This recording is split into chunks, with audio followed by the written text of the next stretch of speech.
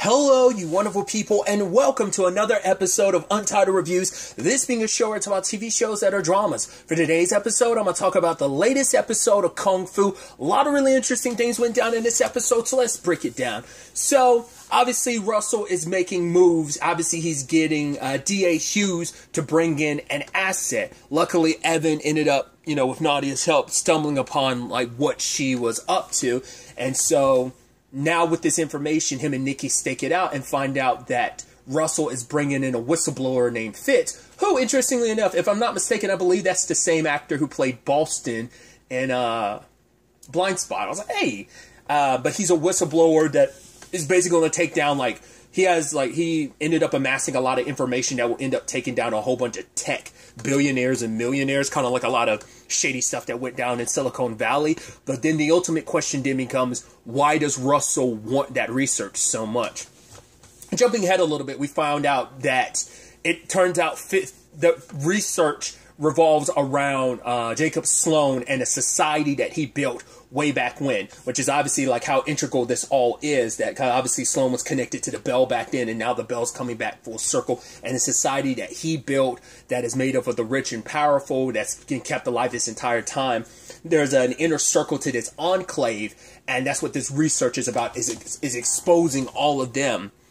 And it turns out what Russell wants from them is, I guess, to get the specific sound, or maybe because it seems like there's a companion piece to the bell. There is the mallet. Now, whether the mallet's just, I guess it must be a custom-made mallet to make it so, because a certain frequency has to be made by the bell for it to enact its power. So the question then becomes, is the mallet specialized so that it will hit in a certain way that resonates with the bell? Because it seems like there's three pieces. The stones themselves, the bell, and potentially this mallet. And I guess, the Enclave has been keeping the mallet the entire time. It's just been passed down amongst them. And that's what Russell wants from the Enclave, while he's trying to get this information and research about them and what they hold on to. I wonder if this is the only kind of supernatural object they have. I'm curious, is the Wang Zai aware of this as well? Of this mallet's existence and such. But, the episode's mainly about protecting Fitz from Tan.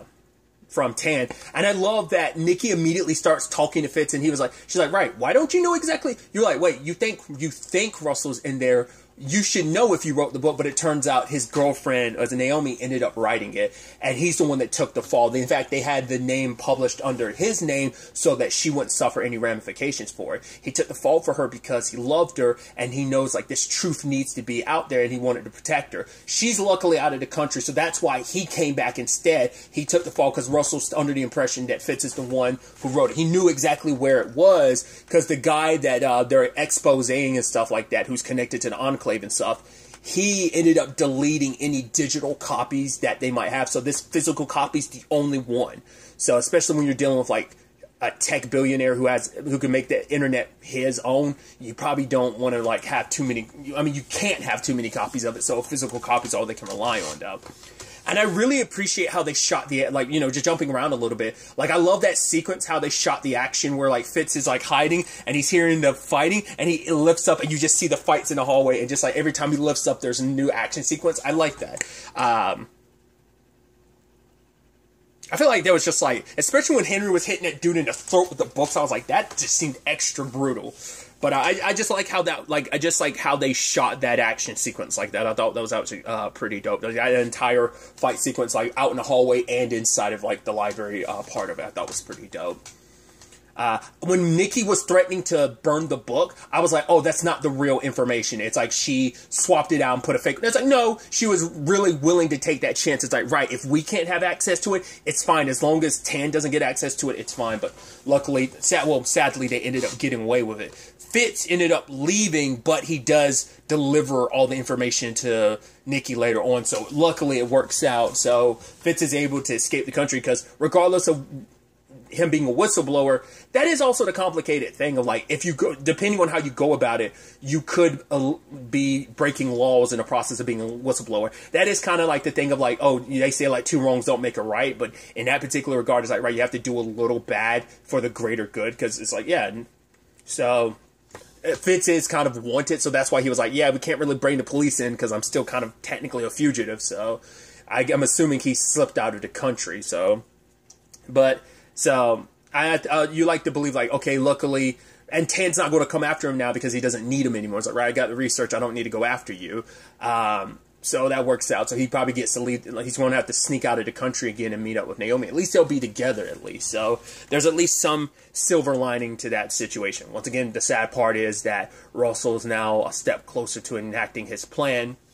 On the Evan front, he is able to finally confront and take down his boss. But the thing is, it turns out she's not the evil person that you would think she is. Truth be told is, I mean, I think no one, especially when it comes to Russell Tan, no one's ever 100% evil. Even his own daughter, it's like, maybe she's a little evilish, Kerwin, a little evilish, but it's like, no, it's mainly because he bred them to be that way. And I don't mean just like, I mean, he literally made them, he forged them into that, I guess is the word I should say instead of bred. He forged them into that. He made the siblings compete against each other. He, you know, because Juliet's not all about this. When she killed that guy from the Wanzai, like, two episodes ago, like, it really affected her, because she's done some stuff before, but she's never been responsible for killing someone. Like, she's directly responsible for killing that dude.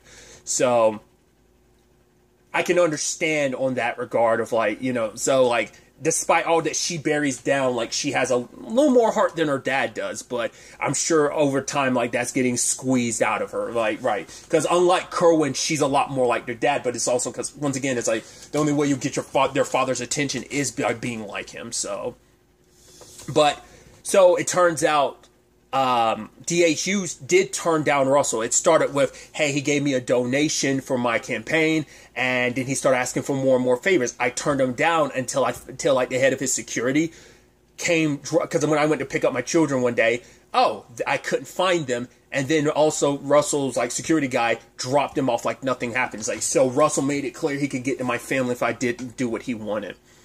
And so it's like, right, no one's you know, that's how Russell does what he does, by bullying, extorting, and threatening people to get what he wants. So, and I think at the end of it, Evan does feel bad for D.A. Hughes and says, like, right, when it's all said and done, you'll be able to,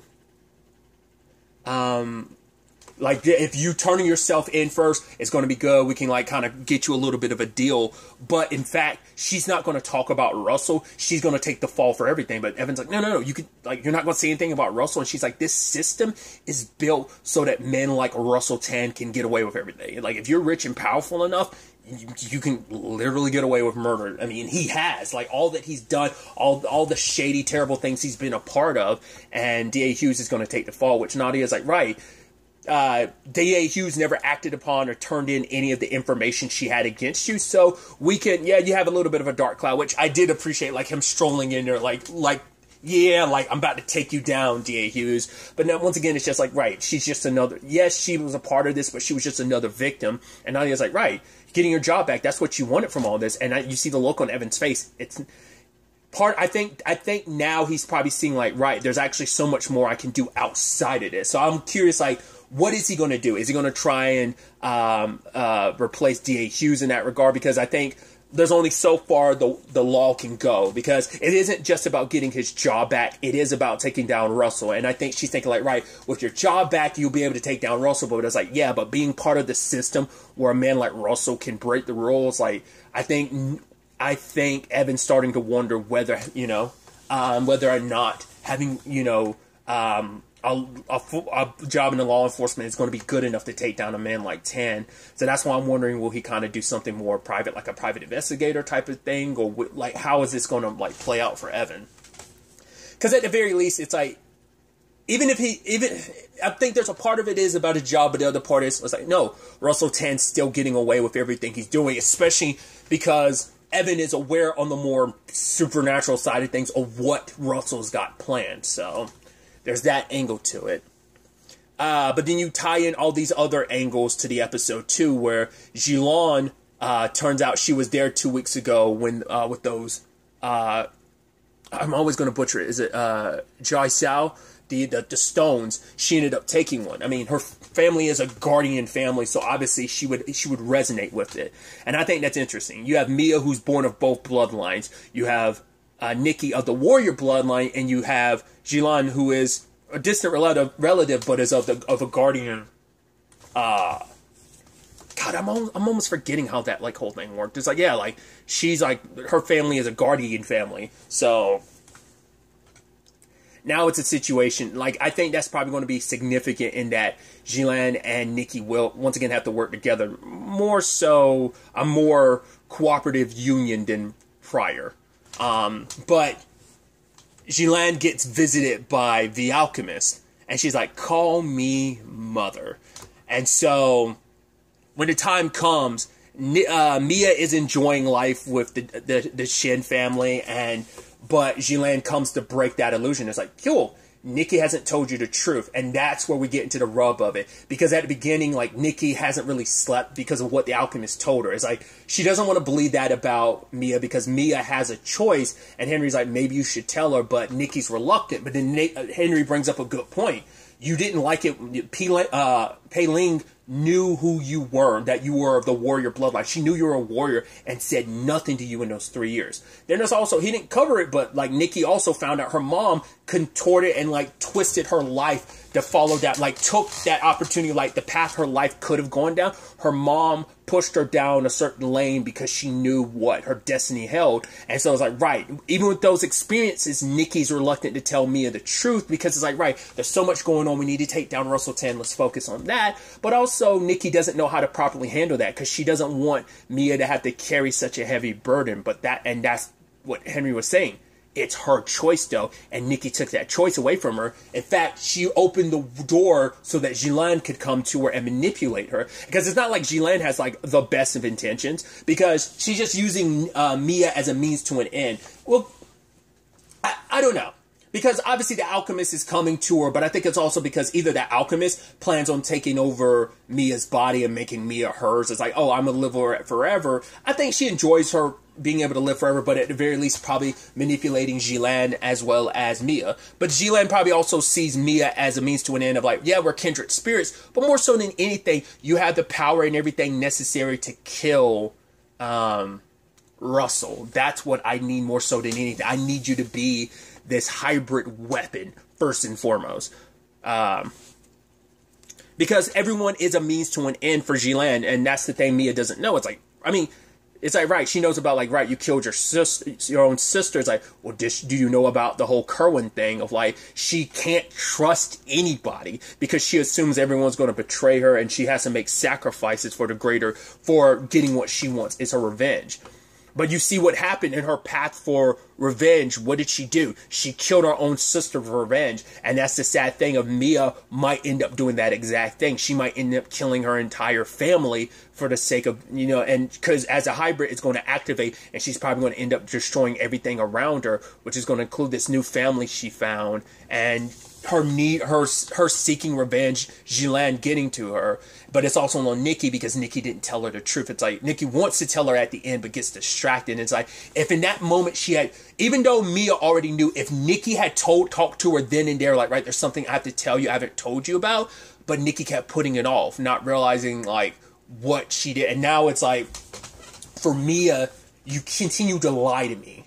You had an opportunity. You could have told me then and there, and you still haven't told me. So I think it's just making her resent Nikki a little bit more because now in her mind it's like, right, you do see me as a threat. You don't believe, like, all this stuff about you believing me, we're family and stuff. It means nothing now that you know the truth. I'm a monster in your eyes, but that's not the case, you know.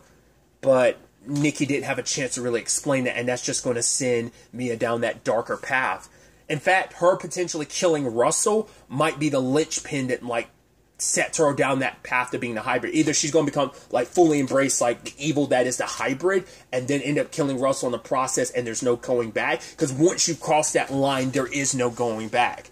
Like, Jilan will always be stained with the blood of everyone that she's ever killed. It's not just one or two people. Like, she's left a path of blood and death down her path of revenge, you know? And there's, you know, and it's not all of those people were bad people.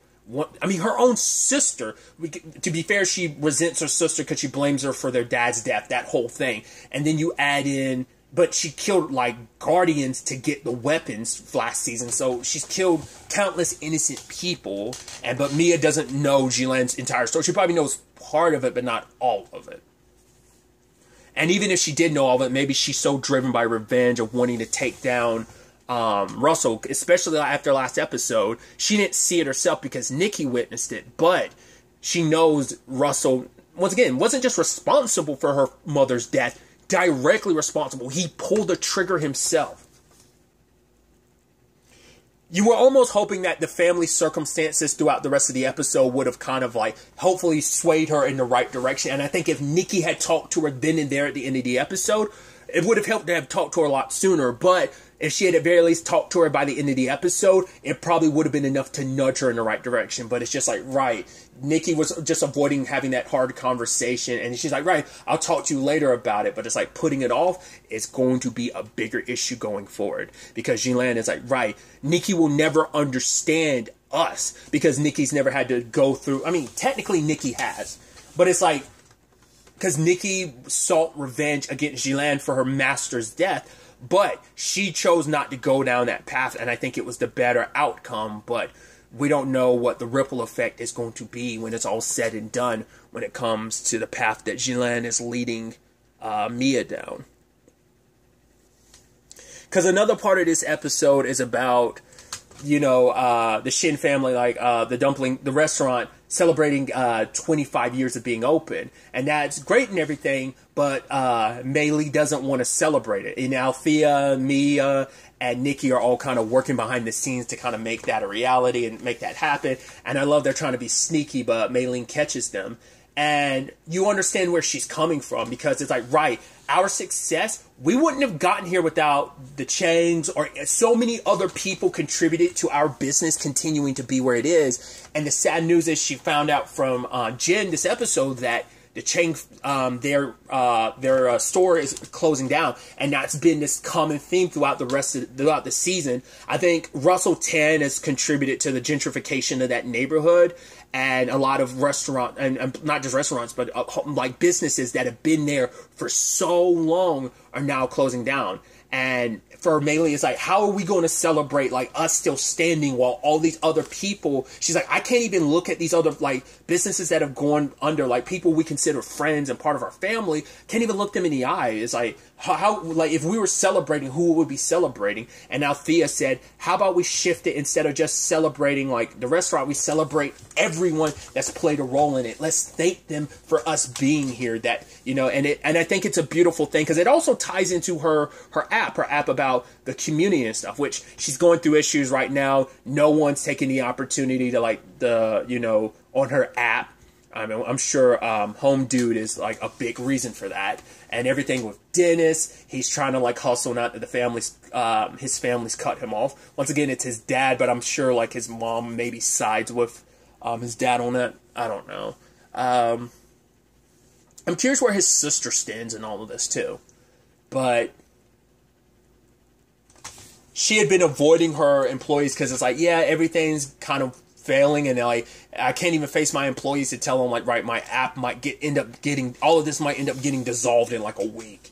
But talking to her mom, she's like, you know, I can't hide away from, you know, all of this, so you don't hide away either. In fact, it ends up being this beautiful celebration that it's like, right, we are together, we will face the future together as a community, because like this beautiful community that's been built around is like, you guys helped us get here, we wouldn't be here if it wasn't for you. So it isn't just about celebrating us, it's not just celebrating our family and our restaurant, this is celebrating all of us, this family, this community. And I thought that was a beautiful thing, and I think it's very reciprocal, like I said, with the app that Althea's trying to get out there. So, and another side of this episode is also the interesting revelations about Sebastian's past. I kept thinking like, oh, he must be part of like the Wanzai, but turns out he's not. He's got a criminal past, which, to be fair, Henry does too, but his situation is a little different, because he's still reluctant to talk about it with Ryan. He's kind of pushing Ryan away, because it's like, right, you have stuff you haven't talked about. And it turns out the person he was running into earlier in the episode was his brother. Was it Angelo? And it turns out Sebastian tried to reach out to his family, but they want nothing to do with him because it turns out Sebastian went to jail for manslaughter. It ended a bar fight turned sideways. He beat up a guy, and the guy walked away. So Sebastian thought, "Oh, it's over." The guy died of a brain hemorrhage in his sleep. And Sebastian wanted to get away from that because I think that's why he probably avoided being around his family, because his family looks at him as like, right, you're a murderer, kind of a disgrace to the family, so they kind of want nothing to do with him. So he's going all over the world, moving from place to place because he never wants to be fully tied down to somewhere, because staying in one place probably would like make you think too much because he hasn't had a home in so long. And obviously a lot of that changed the moment he started working for Ryan's parents. It's like, he found this home, and he leaves it up to Ryan to decide, like, whether we become a thing or not. I completely understand whatever choice you make. And at the end, Ryan's like, right, it's a lot kind of thrown my way, but I know who you are now, and it is something I am willing to take a chance on. So now they're kind of a little more open. Obviously, Ryan still has his secrets, but it's like, yeah, what they're kind of mixed up in is a lot to kind of throw someone's way. I don't even know. I don't remember how much Dennis knows. I think Dennis knows now. I don't remember now. Like, maybe it probably had to be a last season thing of like filling him in about everything. I don't know if they still have. I don't remember now. Do let me know in the comments down below. Did they? Because I can't remember off the top of my head whether they filled Dennis in on about everything. So some interesting developments all across, all around. But like I said, it's definitely going to be interesting to ultimately see. I mean, which member of the Enclave still has the mallet, and will they be able to get it before Russell? Because they now have copies of all that research at the very least. They don't have it compiled in that book, but it's still like a lot of the stuff that let Naomi put together that dossier to take down the Enclave and stuff. So we'll see how that plays out, where the Gillan and Mia thing goes, as well as what role the Alchemist is. Because I think, I'm assuming, I mean, maybe I'm wrong, I'm assuming by the end of the season, Russell Tan's going to be removed from the equation. I think he's going to be finally taken down, but I think the Alchemist is going to rise as kind of the main antagonist. Or she's going to, like, roll into, like, the ending of this. Like I said, maybe she possesses Mia's body, and that's where the season ends, or, very much like kind of like, God, what's a, Michael finally getting Dean's body, or Lucifer getting Sam's body type of situation. The perfect vessel type of thing. Or maybe, once again, maybe that's not her end goal, because her end goal was immortality, but being in a hybrid, plus maybe the immortality might be what she's aiming for. So it's definitely going to be interesting to see where all of this ends up taking, because I'm pretty sure Nikki and Mia are sadly good. And that's going to be the thing of, will Nikki have to put Mia down? I think not. I think she'll be able to save and bring Mia back, because her approach to things, because I think she handled things the wrong way in this, but just like Mia, like Nikki's growing and, learning as well. And I think she's on the right path, whereas Gillan continues to go down this darker path. And maybe, just maybe by the end of this, Gillan will at least try and redeem herself to go down a better path. We'll have to wait and see how this plays. Will everything work out in the end, or will there be a tragic ending to this whole situation? Hopefully not, especially because, Gillan made the point that Nikki might try to protect you, but there's certain things she can't protect you from. Your destiny. So we shall wait and see. But really, that's all I'm going to talk about. Till the next time we meet, be happy, be safe, live life to the fullest, and enjoy it. Good day, and goodbye.